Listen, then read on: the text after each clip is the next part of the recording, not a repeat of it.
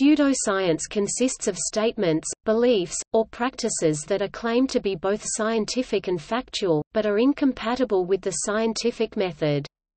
Pseudoscience is often characterized by contradictory, exaggerated or unfalsifiable claims, reliance on confirmation bias rather than rigorous attempts at refutation, lack of openness to evaluation by other experts, and absence of systematic practices when developing theories, and continued adherence long after they have been experimentally discredited.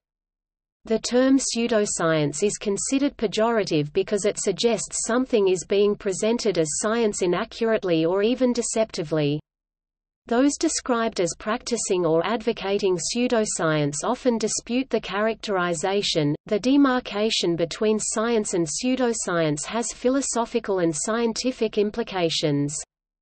Differentiating science from pseudoscience has practical implications in the case of health care, expert testimony, environmental policies, and science education. Distinguishing scientific facts and theories from pseudoscientific beliefs, such as those found in astrology, alchemy, alternative medicine, occult beliefs, and creation science, is part of science education and scientific literacy. Pseudoscience can cause negative consequences in the real world. Anti-vaccine activists present pseudoscientific studies that falsely call into question the safety of vaccines. Homeopathic remedies with no active ingredients have been promoted as treatment for deadly diseases.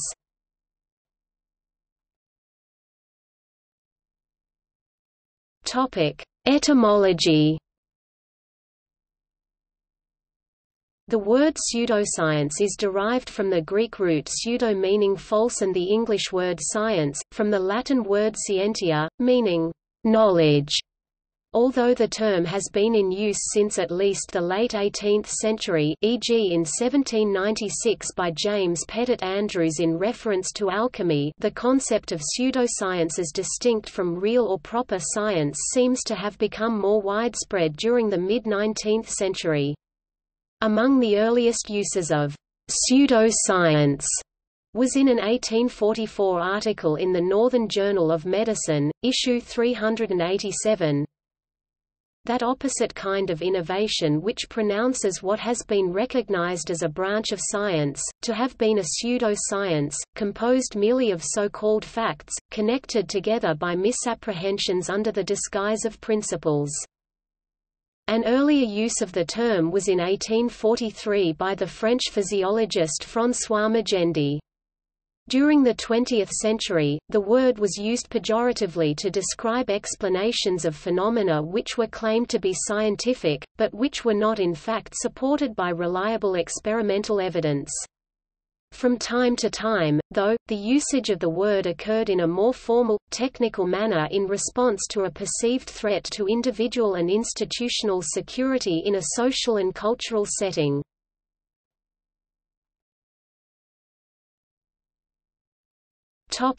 Classification. Philosophers classify types of knowledge. In English, the word science is used to indicate specifically the natural sciences and related fields, which are called the social sciences. Different philosophers of science may disagree on the exact limits. For example, is mathematics a formal science that is closer to the empirical ones, or is pure mathematics closer to the philosophical study of logic and therefore not a science? But all agree that all of the ideas that are not scientific are non-scientific. The large category of non-science includes all matters outside the natural and social sciences, such as the study of history, metaphysics, religion, art, and the humanities. Dividing the category again, unscientific claims are a subset of the large category of non-scientific claims. This category specifically includes all matters that are directly opposed to good science. Science includes both bad science, such as an error made in a good faith attempt at learning something about the natural world, and pseudoscience. Thus pseudoscience is a subset of science, and science, in turn, is subset of non-science.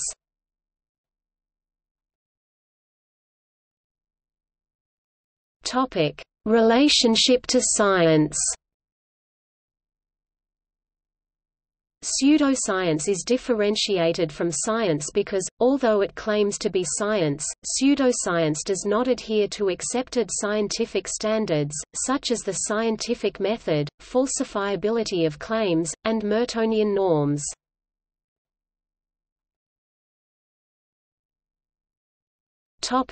Scientific method. A number of basic principles are accepted by scientists as standards for determining whether a body of knowledge, method, or practice is scientific. Experimental results should be reproducible and verified by other researchers. These principles are intended to ensure experiments can be reproduced measurably given the same conditions, allowing further investigation to determine whether a hypothesis or theory related to given phenomena is valid and reliable. Standards require the scientific method to be applied throughout, and bias to be controlled for or eliminated through randomization, fair sampling procedures, blinding of studies, and other methods. All gathered data, including the experimental or environmental conditions, are expected to be documented for scrutiny and made available for peer review, allowing further experiments or studies to be conducted to confirm or falsify results. Statistical quantification of significance, confidence, and error are also important tools for the scientific method.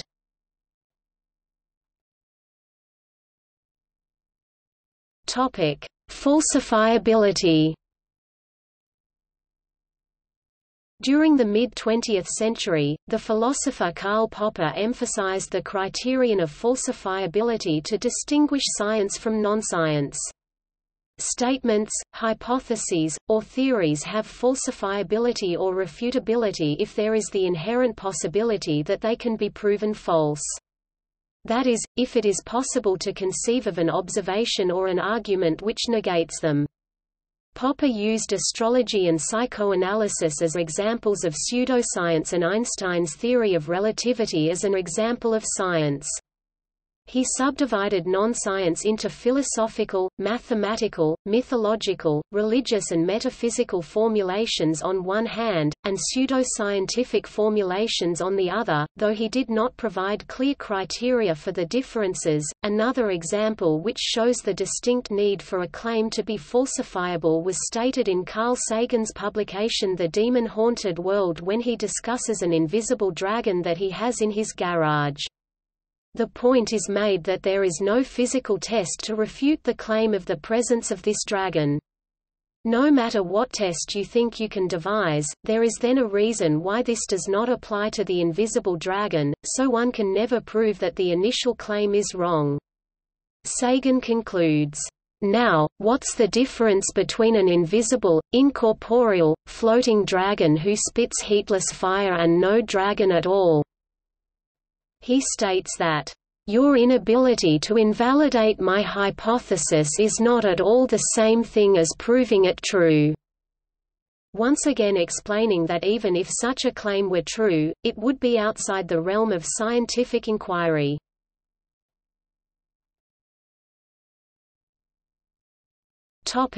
Mertonian norms. During 1942, Robert K. Merton identified a set of 5 norms, which he characterized as what makes a real science. If any of the norms were violated, Merton considered the enterprise to be non-science. These are not broadly accepted by the scientific community. His norms were: originality, the tests and research done must present something new to the scientific community. Detachment, the scientists' reasons for practicing this science must be simply for the expansion of their knowledge. The scientists should not have personal reasons to expect certain results. Universality, no person should be able to more easily obtain the information of a test than another person. Social class, religion, ethnicity, or any other personal factors should not be factors in someone's ability to receive or perform a type of science. Skepticism, scientific facts must not be based on faith. One should always question every case and argument and constantly check for errors or invalid claims. Public accessibility – any scientific knowledge one obtains should be made available to everyone. The results of any research should be published and shared with the scientific community.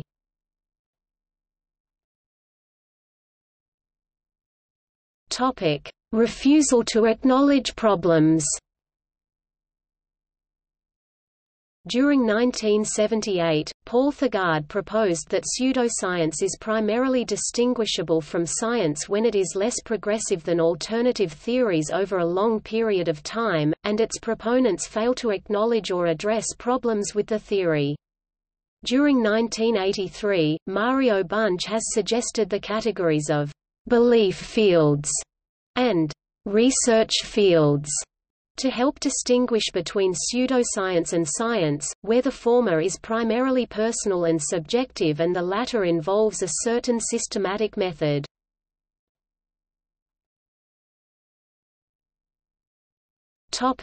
Criticism of the term. Philosophers of science such as Paul Feyerabend argued that a distinction between science and non-science is neither possible nor desirable. Among the issues which can make the distinction difficult is variable rates of evolution among the theories and methods of science in response to new data. Larry Lorden has suggested pseudoscience has no scientific meaning and is mostly used to describe our emotions. If we would stand up and be counted on the side of reason, we ought to drop terms like pseudoscience and unscientific from our vocabulary. They are just hollow phrases which do only emotive work for us. Likewise, Richard McNally states, the term pseudoscience has become little more than an inflammatory buzzword for quickly dismissing one's opponents in media sound bites.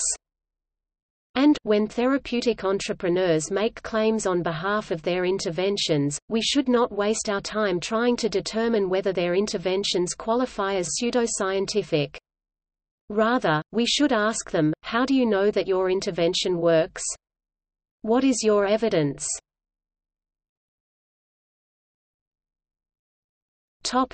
Alternative definition. For philosophers Silvio Funtevich and Jerome R. Ravers, pseudoscience may be defined as one where the uncertainty of its inputs must be suppressed, lest they render its outputs totally indeterminate. The definition, in the book Uncertainty and Quality in Science for Policy p. 54, alludes to the loss of craft skills in handling quantitative information, and to the bad practice of achieving precision in prediction inference only at the expenses of ignoring uncertainty in the input which was used to formulate the prediction. This use of the term is common among practitioners of post-normal science. Understood in this way, pseudoscience can be fought using good practices to assess uncertainty in quantitative information, such as NUSAP and, in the case of mathematical modeling, sensitivity auditing.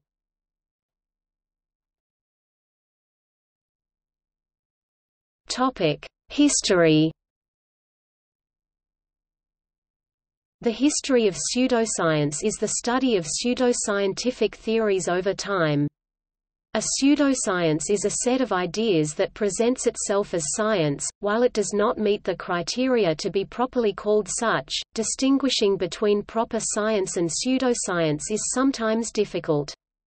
One proposal for demarcation between the two is the falsification criterion, attributed most notably to the philosopher Karl Popper. In the history of science and the history of pseudoscience it can be especially difficult to separate the two, because some sciences developed from pseudosciences. An example of this transformation is the science chemistry, which traces its origins to pseudoscientific or pre-scientific study of alchemy. The vast diversity in pseudosciences further complicates the history of science. Some modern pseudosciences, such as astrology and acupuncture, originated before the scientific era. Others developed as part of an ideology, such as Lysenkoism, or as a response to perceived threats to an ideology. Examples of this ideological process are creation science and intelligent design, which were developed in response to the scientific theory of evolution.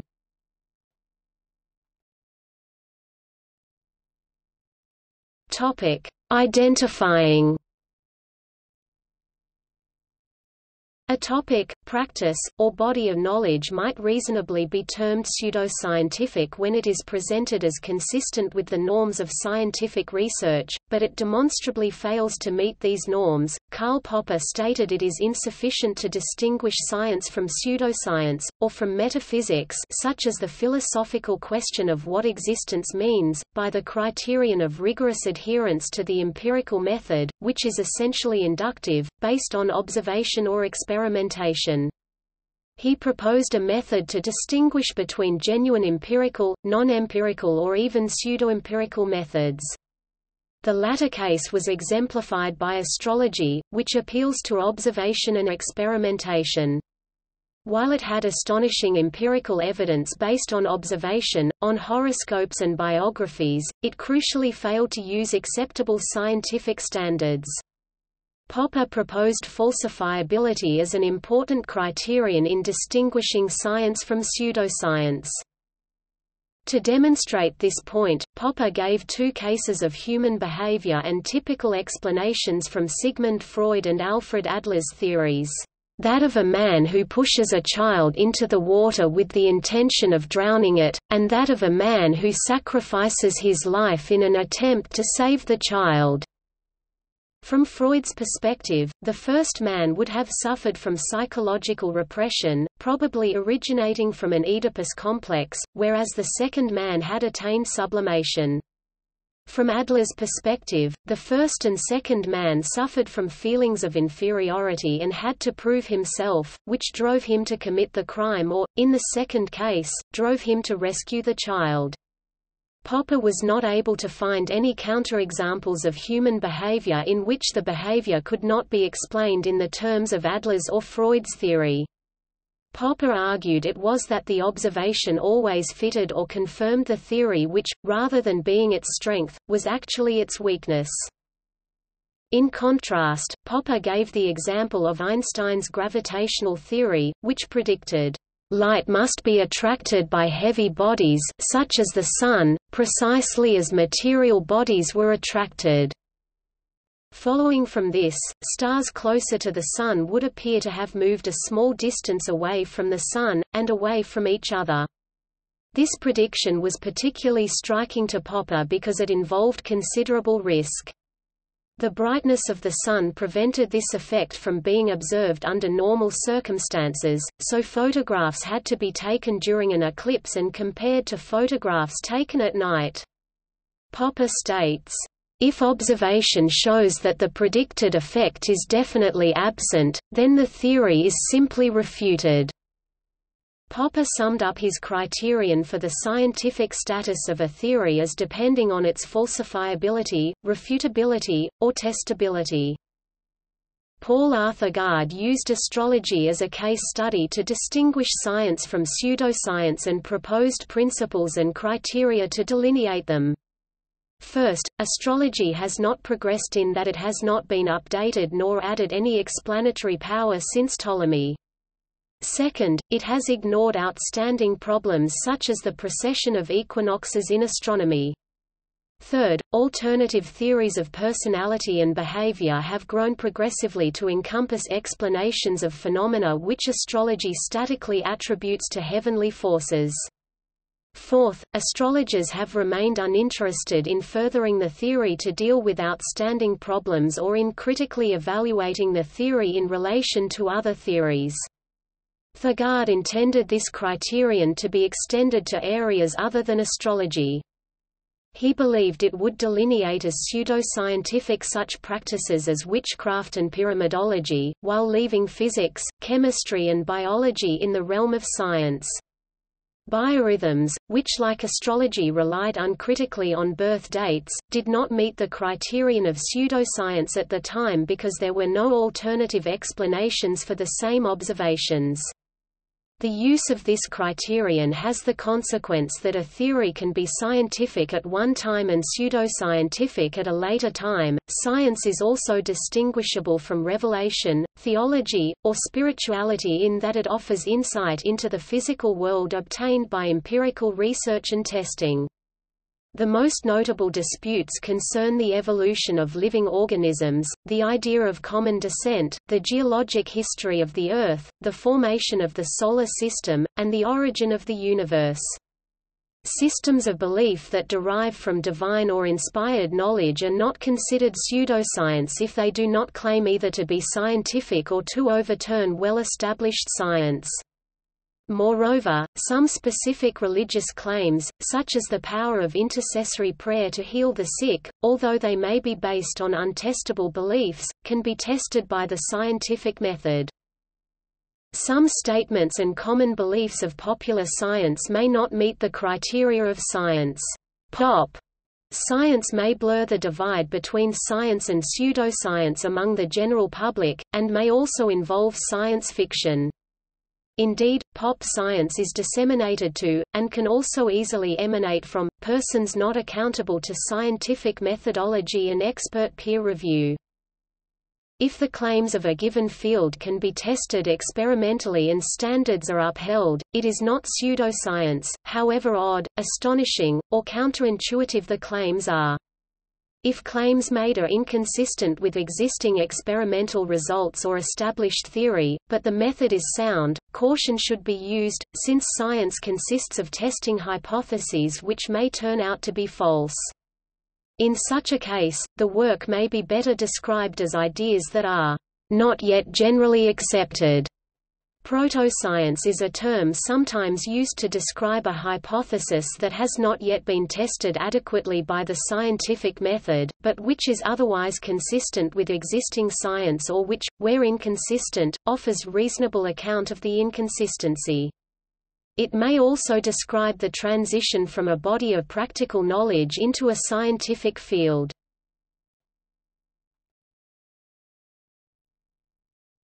Topic: Indicators of the possible presence of pseudoscience.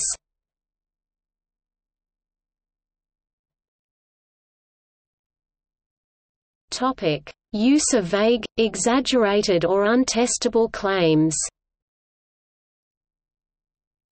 Assertion of scientific claims that are vague rather than precise, and that lack specific measurements. Assertion of a claim with little or no explanatory power. Failure to make use of operational definitions, i.e. publicly accessible definitions of the variables, terms, or objects of interest so that persons other than the definer can measure or test them independently. See also, reproducibility. Failure to make reasonable use of the principle of parsimony, i.e. failing to seek an explanation that requires the fewest possible additional assumptions when multiple viable explanations are possible. See, Occam's razor. Use of obscurantist language, and use of apparently technical jargon in an effort to give claims the superficial trappings of science. Lack of boundary conditions. Most well-supported scientific theories possess well-articulated limitations under which the predicted phenomena do and do not apply. Lack of effective controls, such as placebo and double-blind, in experimental design. Lack of understanding of basic and established principles of physics and engineering.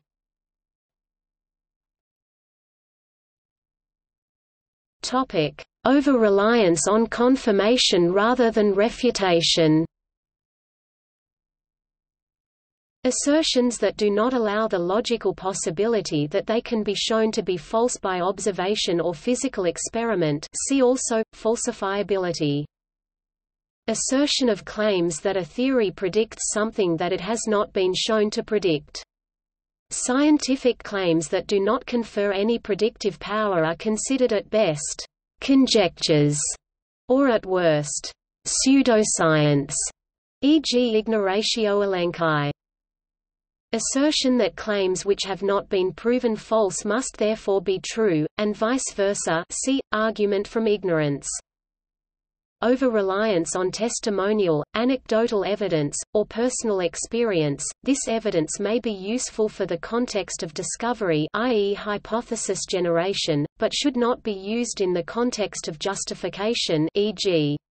statistical hypothesis testing. Presentation of data that seems to support claims while suppressing or refusing to consider data that conflict with those claims. This is an example of selection bias, a distortion of evidence or data that arises from the way that the data are collected. It is sometimes referred to as the selection effect. Promulgating to the status of facts excessive or untested claims that have been previously published elsewhere, an accumulation of such uncritical secondary reports, which do not otherwise contribute their own empirical investigation, is called the Wiesel effect. Reversed burden of proof. Science places the burden of proof on those making a claim, not on the critic. Pseudoscientific arguments may neglect this principle and demand that skeptics demonstrate beyond a reasonable doubt that a claim, e.g. an assertion regarding the efficacy of a novel therapeutic technique, is false. It is essentially impossible to prove a universal negative, so this tactic incorrectly places the burden of proof on the skeptic rather than on the claimant.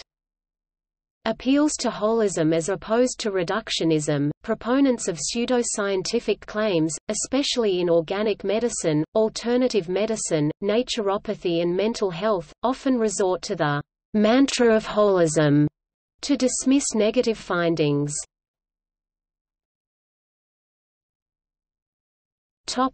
Lack of openness to testing by other experts. Evasion of peer review before publicizing results, termed science by press conference. Some proponents of ideas that contradict accepted scientific theories avoid subjecting their ideas to peer review, sometimes on the grounds that peer review is biased towards established paradigms, and sometimes on the grounds that assertions cannot be evaluated adequately using standard scientific methods. By remaining insulated from the peer review process, these proponents forego the opportunity of corrective feedback from informed colleagues. Some agencies, institutions, and publications that fund scientific research require authors to share data so others can evaluate a paper independently. Failure to provide adequate information for other researchers to reproduce the claims contributes to a lack of openness. Appealing to the need for secrecy or proprietary knowledge when an independent review of data or methodology is requested. Substantive debate on the evidence by knowledgeable proponents of all viewpoints is not encouraged.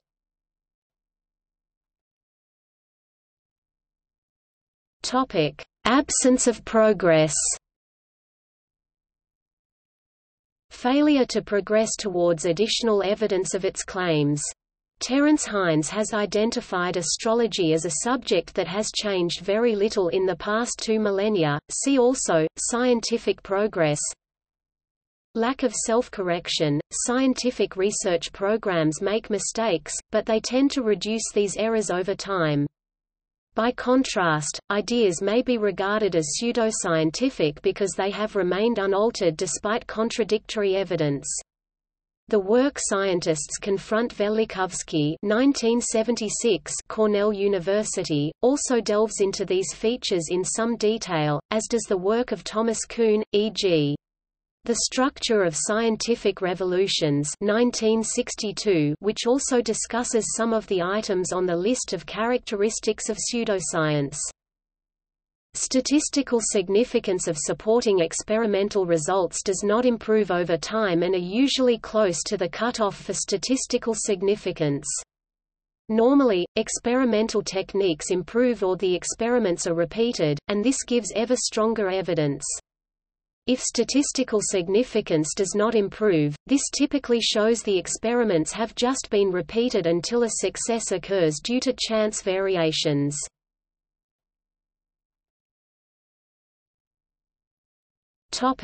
Personalization of issues. Tight social groups and authoritarian personality, suppression of dissent and groupthink can enhance the adoption of beliefs that have no rational basis. In attempting to confirm their beliefs, the group tends to identify their critics as enemies. Assertion of claims of a conspiracy on the part of the scientific community to suppress the results. Attacking the motives or character of anyone who questions the claims, see ad hominem fallacy.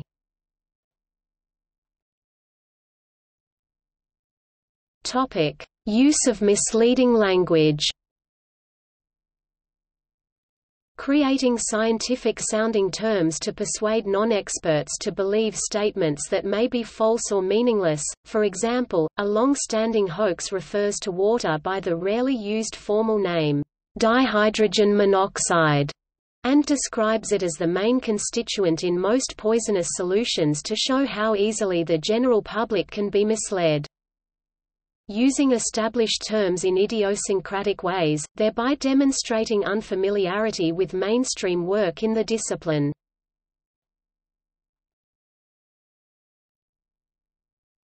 Topic: Prevalence of pseudoscientific beliefs in the United States.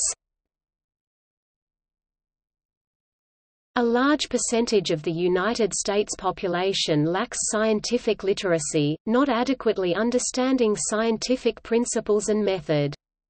In the Journal of College Science Teaching, Art Hobson writes, "Pseudoscientific beliefs are surprisingly widespread in our culture, even among public school science teachers and newspaper editors, and are closely related to scientific illiteracy." However, a 10,000-student study in the same journal concluded there was no strong correlation between science knowledge and belief in pseudoscience. In his book The Demon-Haunted World, Carl Sagan discusses the government of China and the Chinese Communist Party's concern about Western pseudoscience developments and certain ancient Chinese practices in China. He sees pseudoscience occurring in the United States as part of a worldwide trend and suggests its causes, dangers, diagnosis, and treatment may be universal. During 2006, the U.S. National Science Foundation (NSF) issued an executive summary of a paper on science and engineering which briefly discussed the prevalence of pseudoscience in modern times. It said, "Belief in pseudoscience is widespread," and, referencing a Gallup poll, stated that belief in the 10 commonly believed examples of paranormal phenomena listed in the poll were pseudoscientific beliefs. The items were extrasensory perception (ESP), that houses can be haunted, ghosts, telepathy, clairvoyance, astrology, that people can communicate mentally with someone who has died, witches, reincarnation, and channeling. Such beliefs in pseudoscience represent a lack of knowledge of how science works. The scientific community may attempt to communicate information about science out of concern for the public's susceptibility to unproven claims. The National Science Foundation stated that pseudoscientific beliefs in the U.S. became more widespread during the 1990s, peaked about 2001, and then decreased slightly since, with pseudoscientific beliefs remaining common. According to the NSF report, there is a lack of knowledge of pseudoscientific issues in society and pseudoscientific practices are commonly followed. Surveys indicate about a third of all adult Americans consider astrology to be scientific.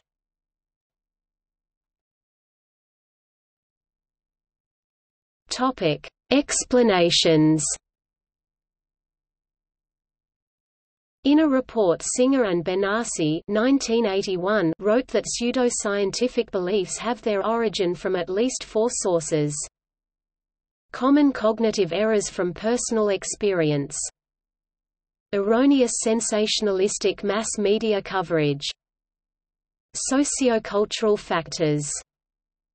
Poor or erroneous science education. Another American study, Even Dunn, 1990, supported the findings of Singer and Benassi and found pseudoscientific belief being promoted by high school life science and biology teachers.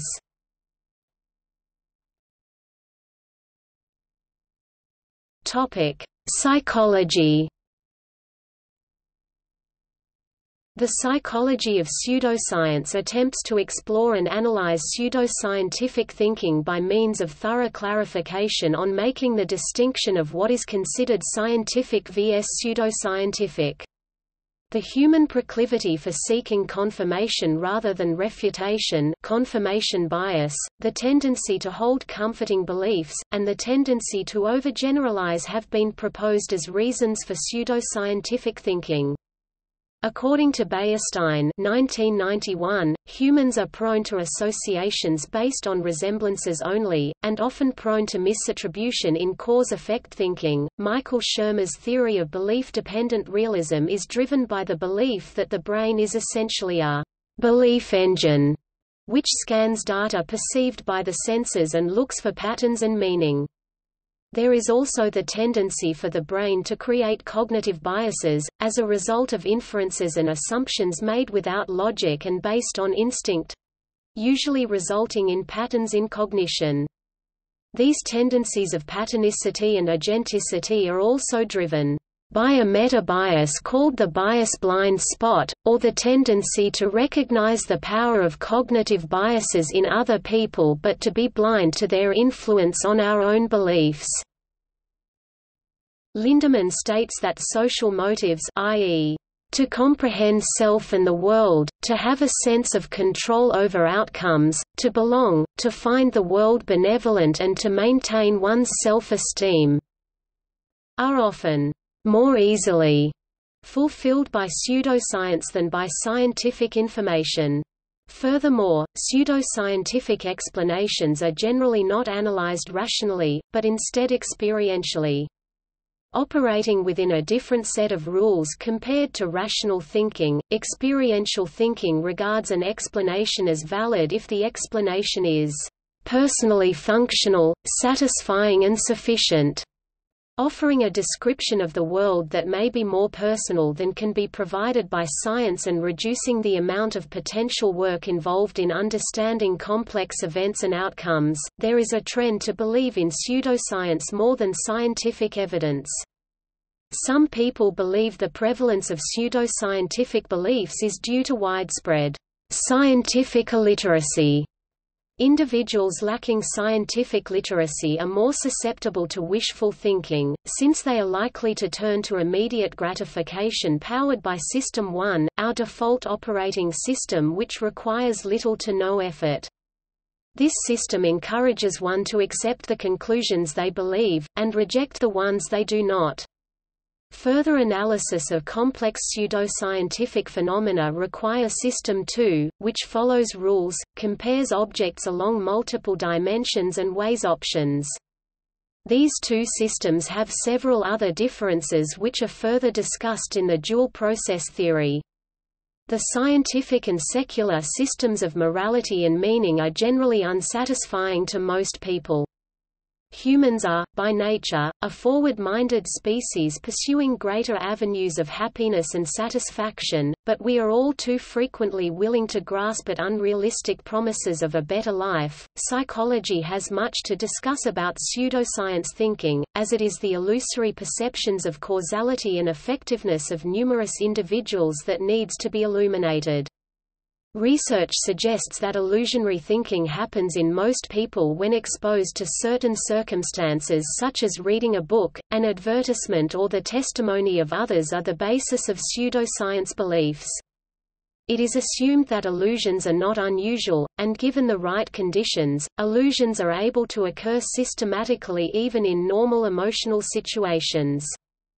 One of the things pseudoscience believers quibble most about is that academic science usually treats them as fools. Minimizing these illusions in the real world is not simple. To this aim, designing evidence-based educational programs can be effective to help people identify and reduce their own illusions.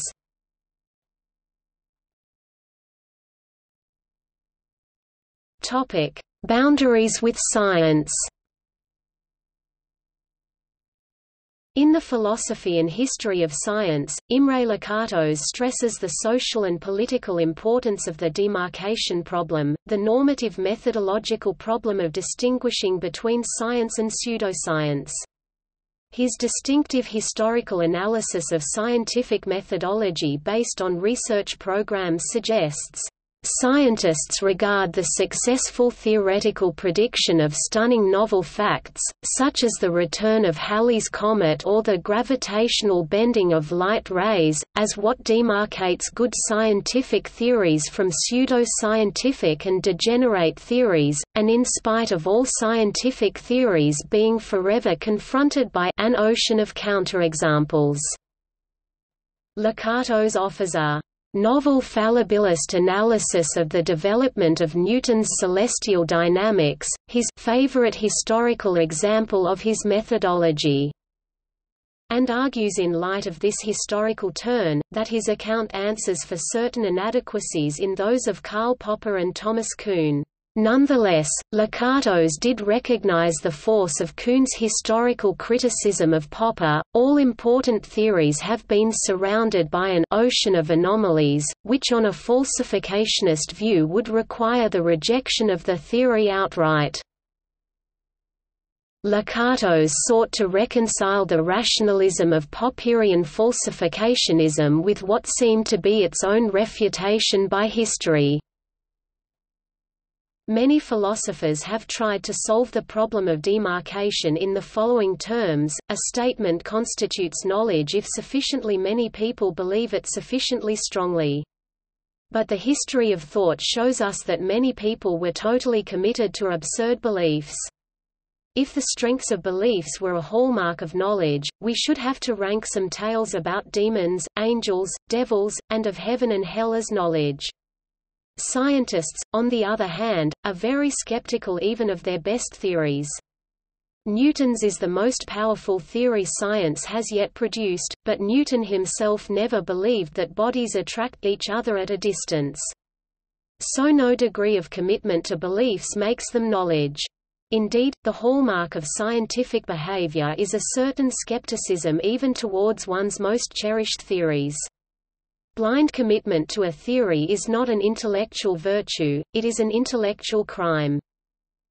Thus a statement may be pseudoscientific even if it is eminently plausible and everybody believes in it, and it may be scientifically valuable even if it is unbelievable and nobody believes in it. A theory may even be of supreme scientific value even if no one understands it, let alone believes in it. The boundary between science and pseudoscience is disputed and difficult to determine analytically, even after more than a century of study by philosophers of science and scientists, and despite some basic agreements on the fundamentals of the scientific method. The concept of pseudoscience rests on an understanding that the scientific method has been misrepresented or misapplied with respect to a given theory, but many philosophers of science maintain that different kinds of methods are held as appropriate across different fields and different eras of human history. According to Lakatos, the typical descriptive unit of great scientific achievements is not an isolated hypothesis but a powerful problem-solving machinery, which, with the help of sophisticated mathematical techniques, digests anomalies and even turns them into positive evidence. To Popper, pseudoscience uses induction to generate theories, and only performs experiments to seek to verify them. To Popper, falsifiability is what determines the scientific status of a theory. Taking a historical approach, Kuhn observed that scientists did not follow Popper's rule, and might ignore falsifying data, unless overwhelming. To Kuhn, puzzle solving within a paradigm is science. Lakatos attempted to resolve this debate, by suggesting history shows that science occurs in research programs, competing according to how progressive they are. The leading idea of a program could evolve, driven by its heuristic to make predictions that can be supported by evidence. Feyerabend claimed that Lakatos was selective in his examples, and the whole history of science shows there is no universal rule of scientific method, and imposing one on the scientific community impedes progress. Lorden maintained that the demarcation between science and non-science was a pseudo-problem, preferring to focus on the more general distinction between reliable and unreliable knowledge. Feyerabend regards Lakatos's view as being closet anarchism disguised as methodological rationalism. It should be noted that Feyerabend's claim was not that standard methodological rules should never be obeyed, but rather that sometimes progress is made by abandoning them. In the absence of a generally accepted rule, there is a need for alternative methods of persuasion. According to Feyerabend, Galileo employed stylistic and rhetorical techniques to convince his reader, while he also wrote in Italian rather than Latin and directed his arguments to those already temperamentally inclined to accept them.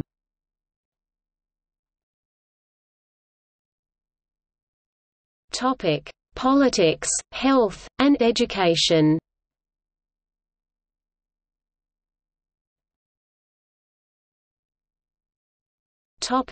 Political implications.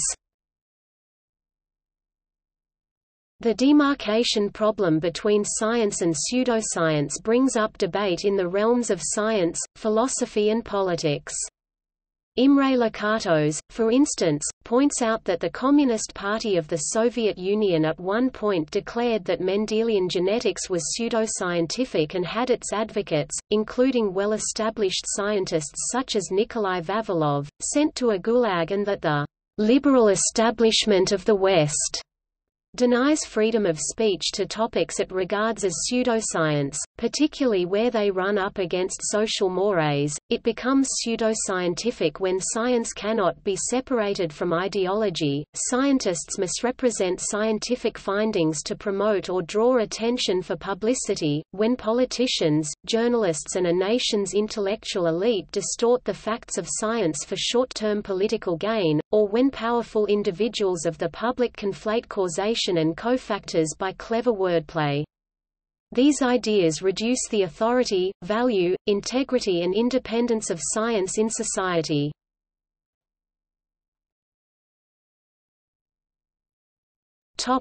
Health and education implications. Distinguishing science from pseudoscience has practical implications in the case of health care, expert testimony, environmental policies, and science education. Treatments with a patina of scientific authority which have not actually been subjected to actual scientific testing may be ineffective, expensive and dangerous to patients and confuse health providers, insurers, government decision-makers and the public as to what treatments are appropriate. Claims advanced by pseudoscience may result in government officials and educators making bad decisions in selecting curricula. The extent to which students acquire a range of social and cognitive thinking skills related to the proper usage of science and technology determines whether they are scientifically literate. Education in the sciences encounters new dimensions with the changing landscape of science and technology, a fast-changing culture and a knowledge-driven era. A reinvention of the school science curriculum is one that shapes students to contend with its changing influence on human welfare. Scientific literacy, which allows a person to distinguish science from pseudosciences such as astrology, is among the attributes that enable students to adapt to the changing world. Its characteristics are embedded in a curriculum where students are engaged in resolving problems, conducting investigations, or developing projects. Friedman mentions why most scientists avoid educating about pseudoscience, including that paying undue attention to pseudoscience could dignify it. On the other hand, Park emphasizes how pseudoscience can be a threat to society and considers that scientists have a responsibility to teach how to distinguish science from pseudoscience. Pseudosciences such as homeopathy, even if generally benign, are used by charlatans. This poses a serious issue because it enables incompetent practitioners to administer health care. True-believing zealots may pose a more serious threat than typical con men because of their affection to homeopathy's ideology. Irrational health care is not harmless and it is careless to create patient confidence in pseudomedicine. On December 8, 2016, Michael V. Levine, writing in Business Insider, pointed out the dangers posed by the Natural News website. Snake oil salesmen have pushed false cures since the dawn of medicine, and now websites like Natural News flood social media with dangerous anti-pharmaceutical, anti-vaccination and anti-GMO pseudoscience that puts millions at risk of contracting preventable illnesses. The anti-vaccine movement has persuaded large number of parents not to vaccinate their children, citing pseudoscientific research that links childhood vaccines with the onset of autism. These include the study by Andrew Wakefield, which claimed that a combination of gastrointestinal disease and developmental regression, which are often seen in children with ASD, occurred within 2 weeks of receiving vaccines. The study was eventually retracted by its publisher while Wakefield was stripped of his license to practice medicine.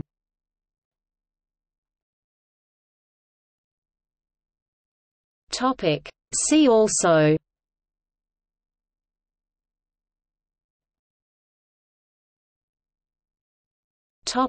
Related concepts. Anti-science, climate change denial, credulity. List of topics characterized as pseudoscience. Not even wrong.